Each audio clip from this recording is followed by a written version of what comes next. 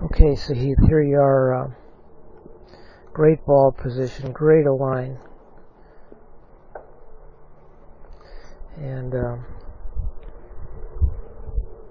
good setup. Let's see how you do here. Good grip. Look at that shaft just coming straight up at you. There's your good away. A little bit long there, but look at how nicely your hips are clearing out of the way. Great shaft lean on this 3-wood. And the shaft's coming back to the inside rather than the outside. And you just mentioned that you really hit that one well. Here it is in real time. Watch your footwork.